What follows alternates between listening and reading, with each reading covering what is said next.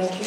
André, I don't thank you, because now I suppose everybody will tend to sleep. So I don't have as many interesting graphs as André, but I do have a game for you. Beware. There's an element in this talk, my talk, that's common to André's talk. If you find it, you win the game. So I hope it will keep you alive and kicking during the presentation. So yes, I'm going to talk about upstream issue from yours. That's what we've been talking about the whole time. What's behind? Manual annotation, human annotation. We all agree that it's complex. We all agree that it's expensive. So I'll go deeper into that to show you what I've been working on that subject. So why do we use annotated corpora in natural language processing in the first place? Well, we use them for two reasons. First, we use them to train our models. That's the upper part of the graph. And we also use them, of course, to evaluate the model, from which we derive quality metrics. Okay? It's been that since the explosion of the statistical methods in NLP 20 years ago, I'd say. But we do use them for other things, like linguistic studies on text and so on. And it's notoriously costly. So it's difficult to find costs on all the annotation campaigns, but there are some evidence. For example, for the Pentry Bank, there were something like 5 million tokens that were annotated with part of speech and 3 million annotated in syntax. And so they say it took people a learning phase of 1 month to reach 3,000 words an hour and so on. So we don't have the exact number of dollars, we don't have the amount it costs, but we have an idea. It's huge. For the Prague dependency treatment, we do have something. We know it's $600,000. $600,000. It's something. I mean, it's huge. It's costly. And even in the biomedical domain, it's quite costly. You all know Genia, and it's quite costly too. And I just add the data from Karën Fort. So it's approximately $450,000 just for the annotation part. Okay, so it's a huge amount of money. We all ask for money for annotation. It's huge. How can we make it less expensive? Okay, how can we produce more data that's manually annotated? We need that. We need annotated data. Quality annotated data. One solution is to use, well, the crowd. So that's what I did, and that's what I'm going to show you. So this is my view, one view on crowdsourcing. There are many other views. I just put a reference here of all sorts of taxonomies you can find on the subject. My view is it benevolent, remunerated? Is it direct? Do you see what you're doing or not? So the well-known examples, Wikipedia, the Gutenberg project, that's the distributed proofreader part. So it's benevolent and direct. You know what you're doing when you're participating, right? With games with a purpose, you're benevolent, but well, sometimes you know what you're doing because you are looking, well, you know because you looked for it, but if you don't look for it, well, it's only a game. And another type of crowdsourcing, Amazon Mechanical Turk, it's remunerated, although the salaries are very low, it's remunerated, and it's direct. You know what you're doing, you're working on the subject. Maybe you don't have the whole picture, but at least you know what you're doing. And I'm going to focus on games. Mainly, well, I won't say that, but mainly because it's an ethical way of doing crowdsourcing. So games have been around for a while now in NLP. Mathieu Lafourcade created jeux de mots, I think, in 2006, and the first paper dates from 2008 in English. So what is it doing? It's using the knowledge of the crowd, the knowledge of a speaker of the language. So it's a game where you play associating ideas. The platform is asking you to associate something to quality, for example. And then you enter words, terms, associated, you think, to quality. Your answers are compared to another player's answer, and if you have answers in common, they are added to the network and you gain points. The most uncommon they are, the most points you gain. So that's how the network grows bigger and bigger. Yeah, because you're creating, while you're playing, you're creating a lexical network. And the relations are typed. Now, at the moment, there are more than 10 million relations that have been created in jeu de mots. And the very interesting part in that kind of game is that the resource is not static. It's dynamic. It always evolves. Because the number of players evolves, they're still playing. And they add new terms and they add new named entities. So we can model the world as it is for the players at the moment they're playing. If there's a new actor, a new movie, it will appear in the game very soon. We can also use the basic education of the crowd, what they learn at school. That's what they do in Phrase Detective. You play detective, you're finding the anaphor. So basically what it does, it helps you annotate co-reference relations. It's not really a game, I'd say. It's more of a gamification of a task, but it works. I've been very addicted to Phrase Detective, for example, so it works. And they annotated more than 200,000 words like this. So what they did is that they trained people simply. Okay, because it's not obvious what an anaphor is for somebody who has never done that. So they train you, then you are able to play, and you gain points. Now another game that's not from the NLP world, that's using the learning capabilities of the crowd, which are huge. It's Folded. Maybe you know it. So does somebody know about Folded? You played it? Okay, so it's a beautiful game because it's 3D and you manipulate proteins basically. What you do is you solve scientific issue by playing in 3D and you fold proteins. So they found a solution to the crystal structure of a monometric retroviral protease. That was an issue unsolved for more than a decade, and it was solved in a couple of weeks by a team of players. So yes, it works. They were not specialists, okay? They played without any prior knowledge in biochemistry. And they solved an issue that's very complex. They did it step by step. So in Folded, you're trained. You have tutorials. You cannot go and work on a puzzle as long as you need to be good enough to have enough points so that you can get a new puzzle that's more complex and so on and so forth. And some people get very, very, very good at it. It's not my case. But, okay, I found it very complex. I was not interested. I gave up. But some people did play a lot on that. And, well, what we did is we tried to use the learning capabilities of the crowd and to have people annotate dependency syntax relations. That's no fun. I mean, it's not school syntax, it's linguist syntax. So you have to really follow the rules and they are not so easy. So we decided, well, let's try and see if the crowd can learn that. So we're just finalizing the version 1. We decompose the task by phenomenon so that people can learn one phenomenon, annotate one phenomenon, and then annotate another one, and not annotate the whole sentence. We have tutorials, of course, and we regularly propose reference sentences. So that's ongoing work.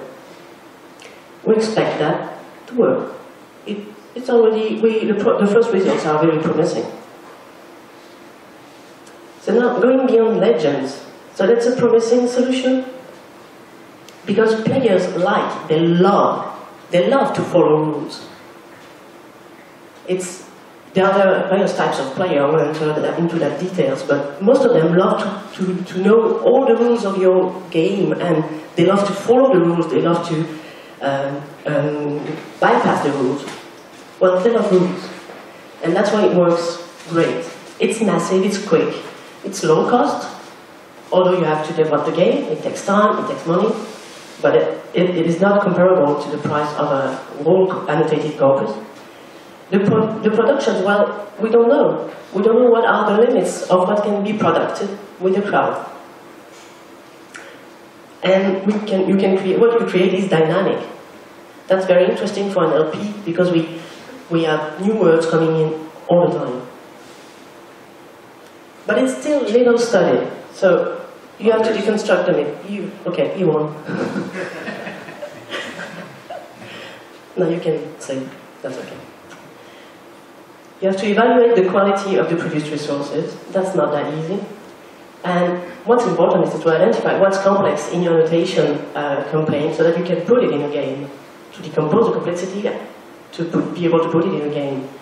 So in fact, for me, games with a purpose are like a magnifying glass on what I'm really interested in, that is manual annotation, because what's important, that is knowing what the complexity is and being able to evaluate the quality that you obtain is what's so important in games. Okay? Because if you're not able to evaluate the quality in games, you will produce crap. And if you are not able to decompose the complexity of your task, you will never be able to have people play and do it. Okay? So let's have a closer look at this crowd. So this is the crowd for French Detective. I'm not sure I'll be able to.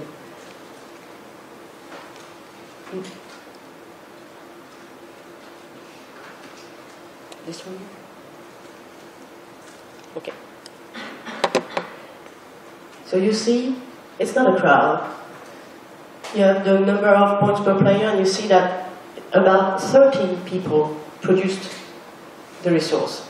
13 people is not a crowd for me. Among those 13 people, some of them were students of linguistics, but some of them are complete unknown people. There are not so many of them. Among the 2,000 players that played during that period, you had only 13 people that produced the main part of the resource. The rest is important too. We need the long tail, but the biggest part is from 13 people. This is from Junmo, so I will not repeat, but it's exactly the same kind of power law curve. And this is our game, Zombie Bingo, and as you can see, a small number of players are producing the annotations again. So it's not a crowd. So when I hear people saying, okay, crowdsourcing is about having non-expert producing annotations, well, it's not. For two reasons. First, it's not a crowd, as I said, and it's not about using non-experts. It's about finding and training experts in the crowd, but not experts of the domain. They are experts of the task. Okay, people who play folded are great at folding proteins. They are experts of folding in 3D. People who play Zombie Bingo are experts of annotating syntax dependencies according to Anna Bayes' laws in the game. People playing Junmo are experts of Junmo. Okay, it's a task, and they are experts of this task. And it works fine to me. The question is quality, data quality. Because they're experts, they play, what do they produce? I mean, they're experts of the task because they produce data quality. The question is, how do you design your game so that people create quality data? What's important is to keep in mind the virtuous circle.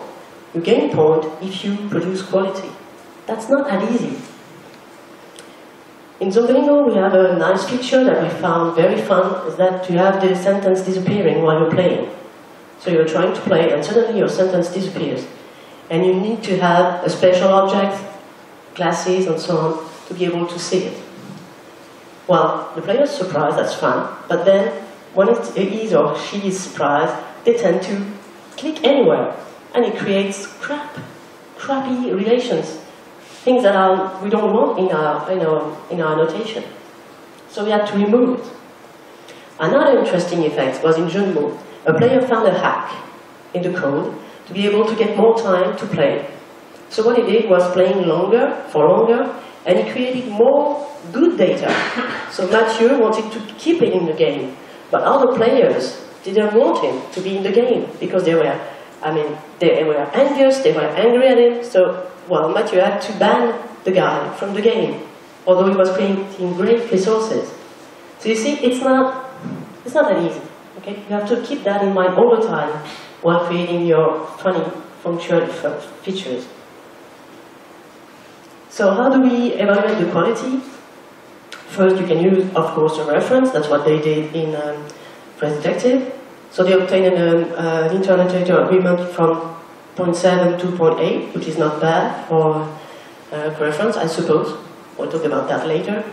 But they completely failed. That there was a part of the game that was about identifying properties, what they call properties. That is, John is a postman, John the postman. Nobody was able to do that. Zero inter-annotator agreement. So part of the game was a failure. For Junmo, it was tricky because there's no real reference. Okay, you could say, okay, BabelNet could be a reference, WordNet could be a reference, but they are very different from Junmo in what's created. Well, I'll go into details if you want later. So what Mathieu did was creating another game to validate the resource.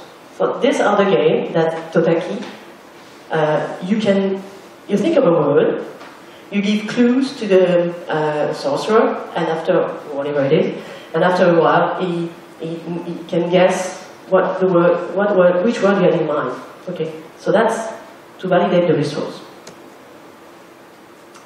So now back to the real world. Everybody's sleeping again. I'll talk about this evaluation that we all have in mind. Okay, annotating is about interpreting. People interpret. How do you evaluate that? Well, you can only measure the consistency of the annotation. You all know that. We use inter-annotator agreements, and for example, the well-known kappa. So some said I had a good inter-annotator agreement. Let's say I had 0.67 or 0.7. Well, what does it mean exactly? Is it good? Depends on when you consider the question, okay? In 77, it was substantial. After Krippendorf, it was considered tentative. And after a while, it was good. And then you have Augstein and Poesio telling you that you need to be at 0.8 to be a good inter-annotator agreement. In fact, we don't know. We don't know what we're saying when we say I have 0.8. We don't know that. So what we did with a group I worked in with Pierre was to try and give some meaning to these obtained results. So some among us created a tool in which you put a reference annotation, and then you check this reference annotation with a magnitude, like the earthquake we had on Monday, okay? You check it, and you control the earthquake. After that, you apply your measures, and you see how they react to the magnitude of degradation. That can give something like that. So this was part of speech annotation on French speech. And you can see that the reactions of Cohen's kappa, the weighted kappa. So weighted the kappa according to the type, subtypes. If you made an error on types, it was considered more serious than on subtypes. And observed agreement. And what you see is that the weighted kappa reacts in a more regular way as compared to the Cohen's kappa, or obviously to the observed agreement. It's just to show what we can do with this tool. Okay, we just started doing that, and I think there will be more. It's an open source tool. If you want to use it, go ahead. So now that we have an idea of what we obtain as quality, what's difficult? I mean, there are so many variations of annotation campaigns. You have part of speech tagging, you have gene name relations, renaming relations to identify, or even structured named entities. Those are very different annotation campaigns. How can you say it's complex, not complex? It's like a ball of pool. When you're starting to pull a string, you never know what comes from where. It's very difficult to identify various dimensions. So, although there has been a growing interest in the community from large-scale campaign, good practice from corpus linguistics, formats with LAF, with Nancy Hyde, the organization of campaigns, evaluation, partial methodologies also. There's been a tutorial by Togotv in 2010, agile annotation methodologies, which you may have heard of, Matter from Pustejovsky and Stubbs, and also some insight from cognitive science. Tomanek did a very interesting experiment on annotation. Okay, but still, we still don't know what's complex exactly. We have ideas about what's going on there, but what can you say?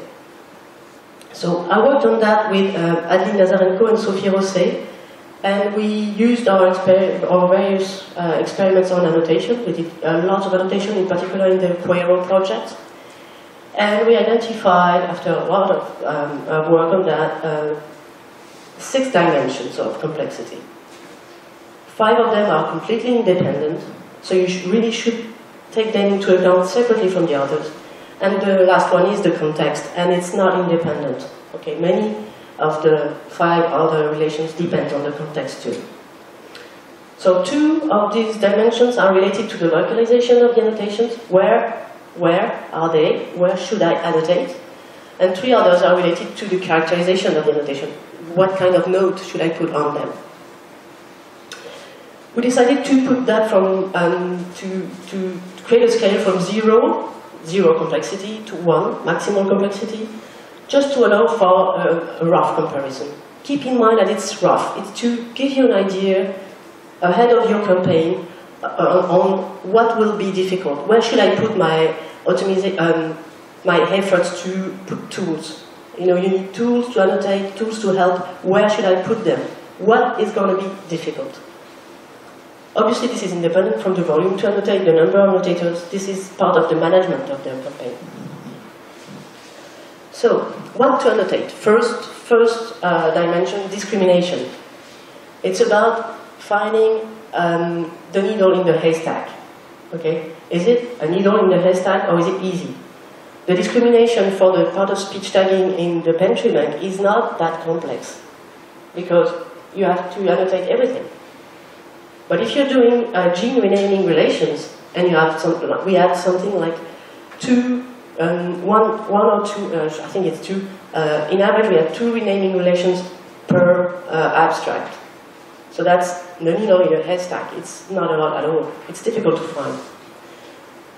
So it's more difficult if the units are scattered.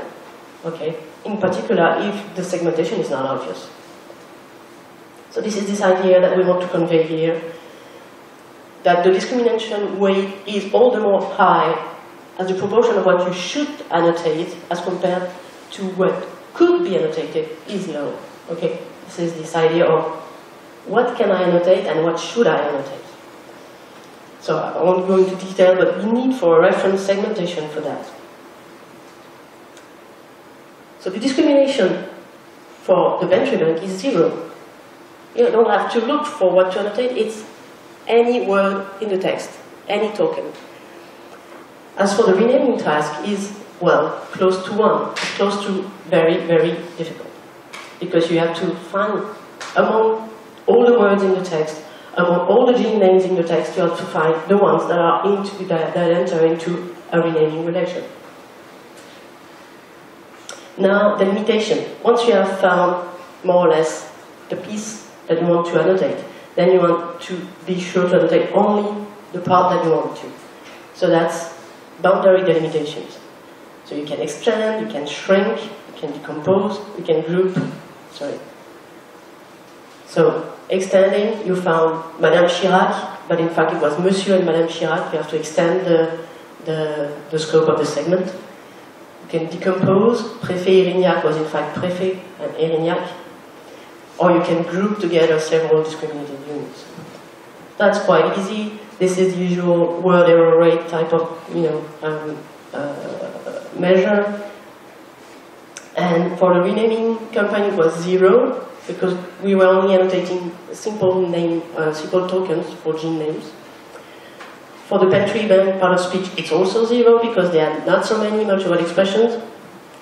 And for the named entities, it was 1 because we all the time had to move the boundaries of the named entities.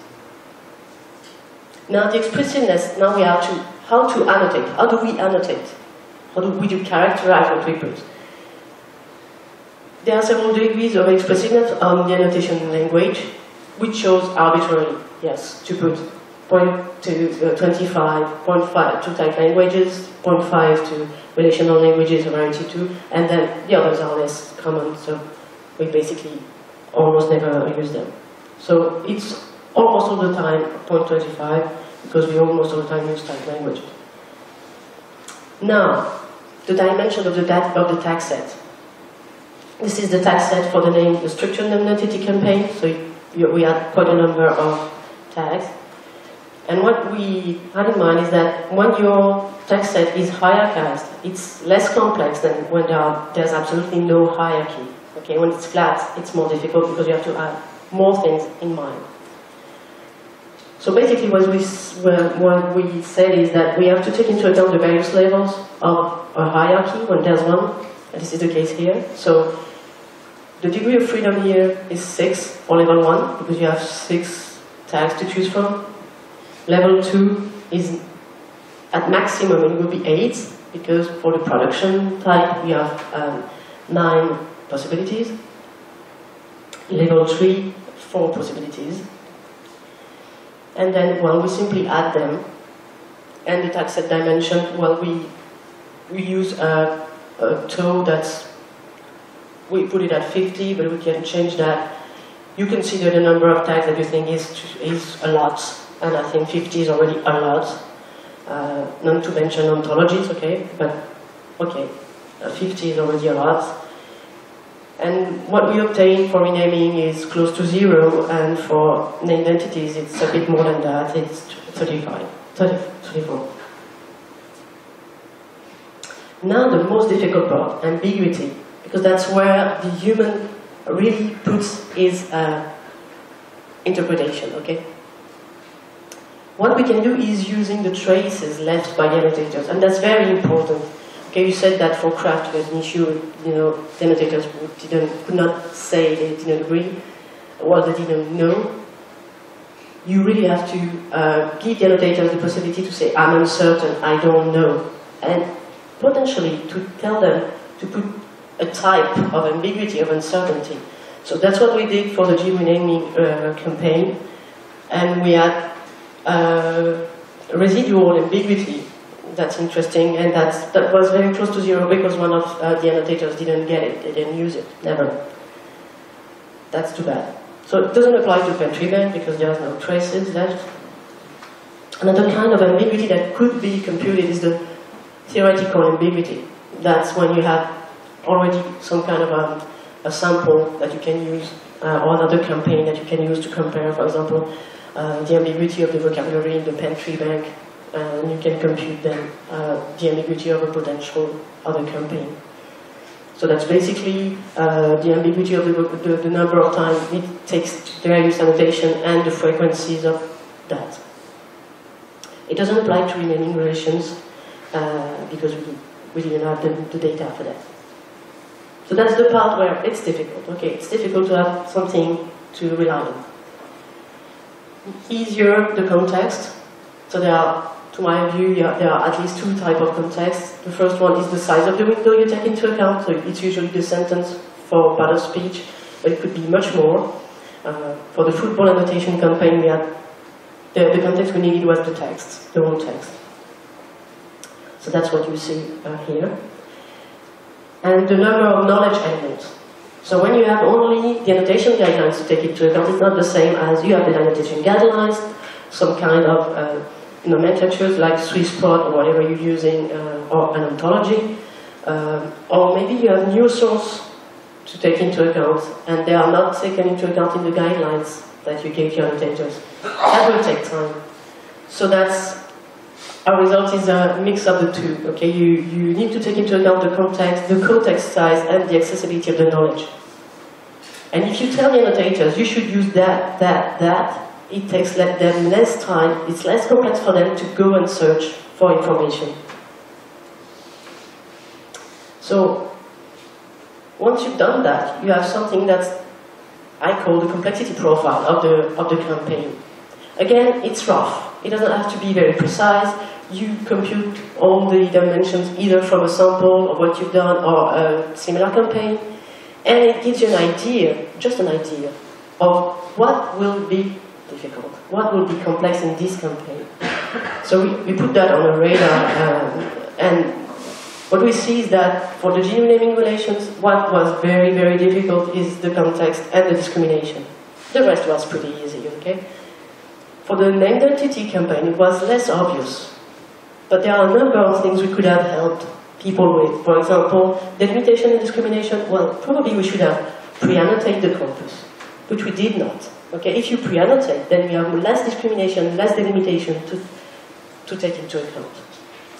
Also, for the context, we could have put some more information in the guidelines about the context to take into account. That would have helped. So this helps in advance. When you're preparing your campaign, it helps you see what's going on.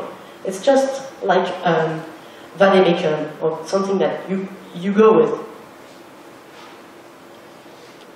Now, machine and manual annotation, I did some experiments with Benoît Sargot on the influence of pre-annotation, because, well, it's usually useful, you gain a lot of time.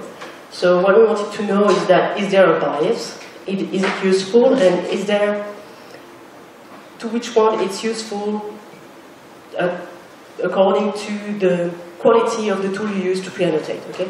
So what we did is we trained various part-of-speech taggers, state-of-the-art part-of-speech tagger, with a number of, with a different quality, progressively, with 10 sentences, 20 sentences, 50 sentences, and so on. And then we applied that on the corpus, and we tested the annotation, the correction of the annotation, in time and quality. So you see the correction time is divided by 2. But what's very surprising is that it's divided by 2 only with a tool that's been trained on 50 sentences. 50 sentences, a tool that's really bad. I think the accuracy of the tool was something like 69, 67, 69%. It helped the annotators, and it helped them gain half of the time. I mean, it took them half of the time to correct that, as compared to annotation from scratch. So it's worth to train even a bad tagger helps a lot. As far as correction as the quality is concerned, it was rather flat. It didn't change a lot. So it doesn't really impact the quality of what you're doing. We did notice a bias, but it was small enough not to, I mean, you should consider it, you should put that in the guidelines, beware it's been pre-annotated and so on, but it's not meaningful enough so that it doesn't invalidate the hypothesis. So, well, this is the kind of tool you can put to a pre-annotate. Well, this is my conclusion. Graphs for me, I told you, are like a magnifying glass on manual annotation. So it's very promising for language resources creation, but it's, more interestingly, it helps understanding better the language resources creation process. It helps you, it forces you to decompose the complexity so that you have to know what is the complexity of your campaign. And it shows you interesting effects on what's an expert, what is not an expert. And it's also interesting that it's, well, rather ethical, because if you don't pay people, they only play if they're benevolent to play. Okay, there's no problem with that with me, at least. What we don't really know yet is that, can you do complex, very complex things like syntactic annotations? I think we will know in the coming weeks, and it seems, yes, you can. Yes. My question after a week here is, can we do biomedical annotations? And I think we can. There might be interesting experiments to lead on that, but I'm pretty sure we can. But the fact is that creating a good game requires talent, and there's no such thing as a checklist of what you should do to create a good game. So it still requires some research to define that better. And obviously, quality evaluation remains an issue for the games, like for all the rest of the campaign we're leading. Okay, it's always an issue. The next step for me, especially in France, is to generalize citizen science. So we will generalize on bilingual. We have a new version. We want to validate the process. And we will apply it to other languages, especially to English and German. Not that English does need resources, but it's because we want to have some visibility, obviously. But also we want to apply that to less resourced languages. Not all, but those who have a number of native speakers on the internet. That's the case for Britain, for example, in France. And what's more importantly, we want to develop with people from the Institut des Systèmes Complexes and the Museum d'Histoire Naturelle. We want to create a platform for citizen science in France, so that all the researchers are able to, even if they don't know how to develop a game, they can access the platform and say, I would like to have a voting game, which is very easy to create, created on that subject. And then the platform helps them do that, or even if we can mutualize the funds, we can have somebody, an engineer working there, helping creating games. And also, the gamers are, they are a community, they are managed by the same person, and they can go from one game to the other, still participating to science. A lot of people are willing to participate to science now, and I think we should really help them help us. So that's what we're trying to do at a time where funding is really getting more and more difficult to obtain. I think this is quite interesting. Thank you.